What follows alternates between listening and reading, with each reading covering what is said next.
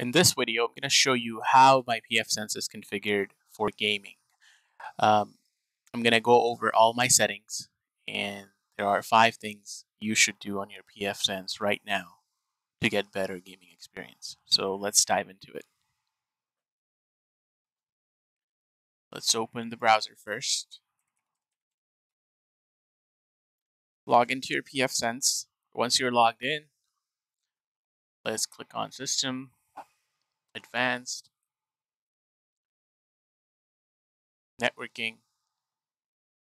Go all the way down and make sure all of this is unchecked.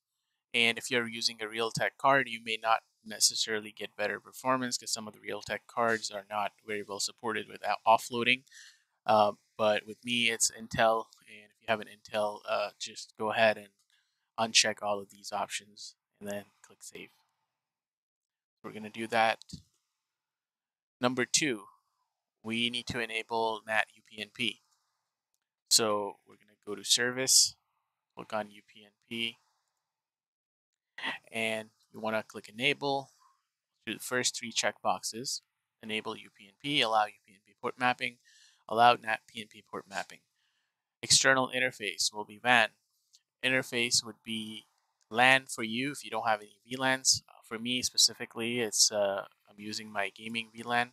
That's why I have that checked. You might want to click on LAN. Next, we're going to go all the way down to UPnP access control list. Let's take a look at ACL entries here. I have my ACL entries set for my entire gaming network, which is 10.50.0.0/20, and it is set to allow ports between 1024 and 65535. Now, the reason for this is not very secure because obviously I'm allowing my entire network to use UPnP, but I'm only using this for one device, which is my gaming device where I play games on. So I'm okay with that. I'm not putting anything important on my gaming network. So for you, that might not be the case. And you might be using your LAN network for UPnP. So when you do add your LAN network, we're going to do something like this. We don't want your entire LAN. Let's say your LAN is 192.168.0.0/24. We are only going to allow the IP address of your device that needs this ability. So your gaming device, pretty much. If you're playing on a computer, if you're playing on a PS4, you would be entering each device specifically with a /32 CIDR notation, and you would go ahead and click Save. So let's say your device is 192.168.0.99. We're going to do /32, and we're going to allow all these ports. If you have another gaming device, you can do the same thing again and just change the IP address. Let's say 81. So you can add that list for each specific IP address. I'm going to remove that, and once you have added, you can click Save, and that does the set of our NAT UPnP. There's additional setting that you might want to go to your firewall. You want to go to NAT, go to Outbound, and we are going to click on Add, because we want our NAT traffic to have a static port. So I'm going to click on Add, and we're going to add our device or IP address that we added under UPnP.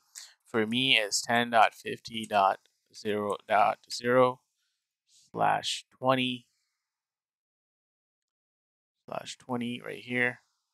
And do static port enable, and just call it UPnP for gaming VLAN. Save. Okay, I'm going to apply that. Number 3 is going to be aliases. Let's add some aliases. We're going to use these aliases in our traffic shaper queues.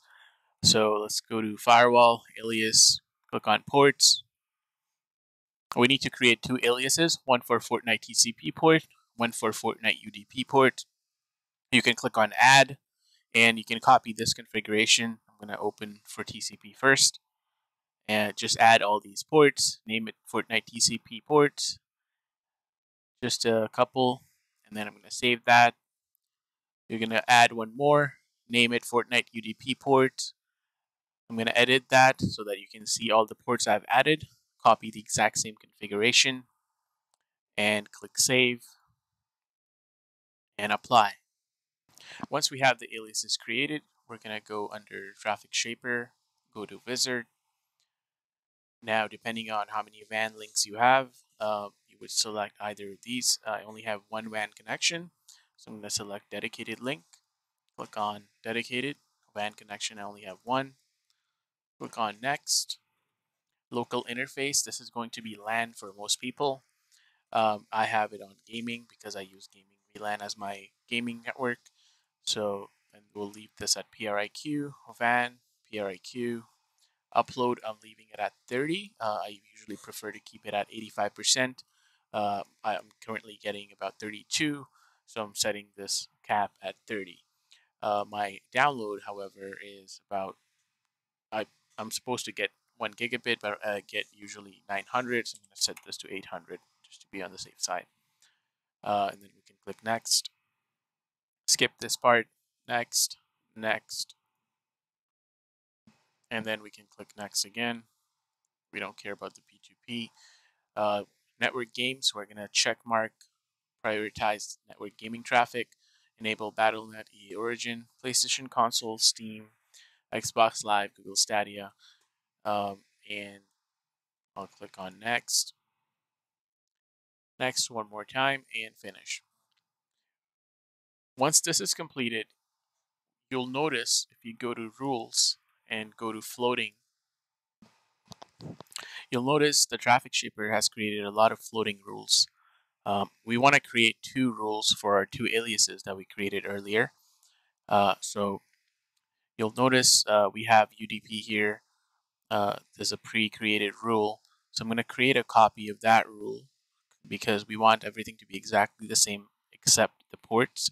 So let's do a copy of this existing UDP rule and we'll click on apply immediately. You can switch this to IPv4. Leave this any. I'll switch this to Fortnite UDP ports as we have UDP rule selected. So I'm going to click Fortnite UDP here as well.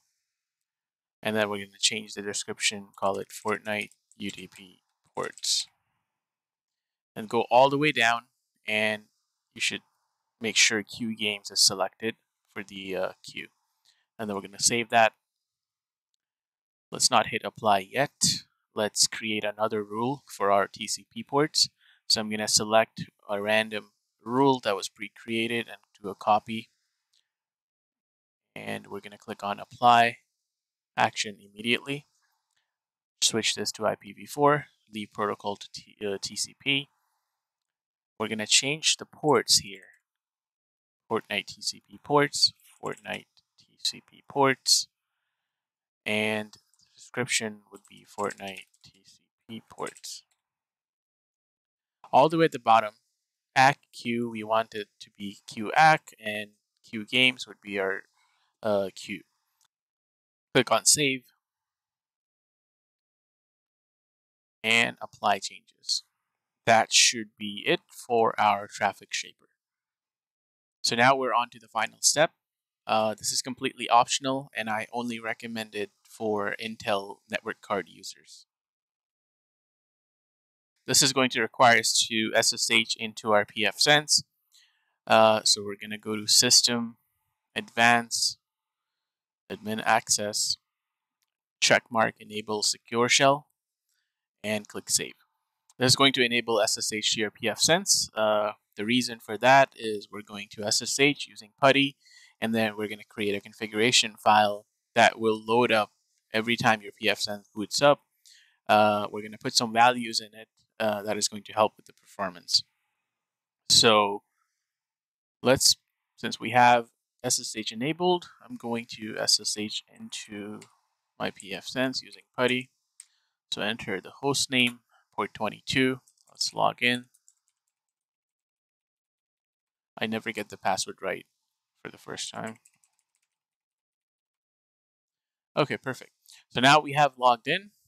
We are going to select 8 to open the shell. You might need a text editor for this, because Nano is not installed by default, so you might want to run pkg install Nano and click OK. For me, it's going to fail because I don't have traffic routing through my LAN.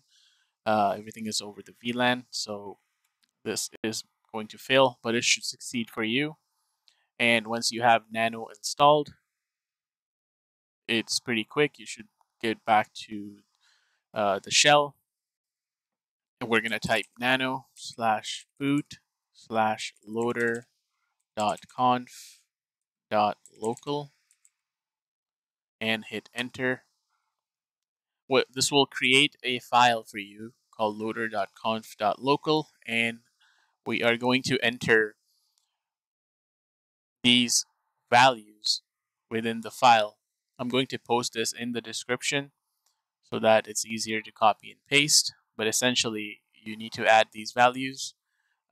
Notice if you have an Intel card, I only recommend doing this if you have an Intel card, by the way, just because these values, they reflect to the Intel network card.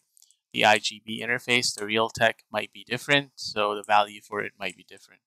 So step 5 is mostly optional, but I would recommend that you only do it if you have an Intel network card and if it shows IGB within your Pfsense.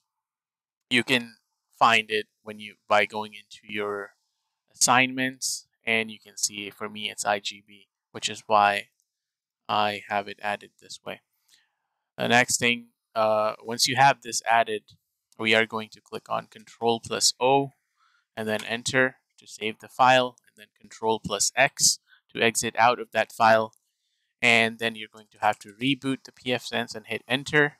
And once it's rebooted, we are all done. And then you can start your game and check how it performs. If you liked the video, don't forget to leave a thumbs up, comment down below if you'd like to see more, or if you have any questions. And thank you for watching.